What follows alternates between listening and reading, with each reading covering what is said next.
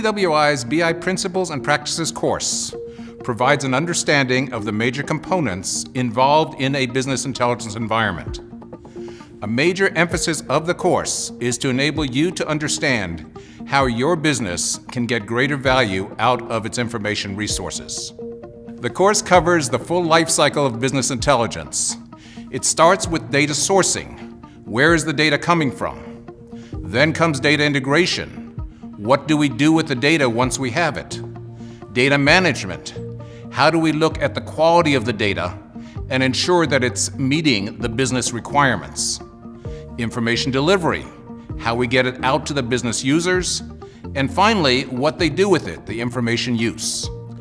The course is designed for business leaders and BI leaders and practitioners to provide them a solid foundation and enable them to leverage that information. I'm Jonathan Geiger, and I'm looking forward to having you join me online.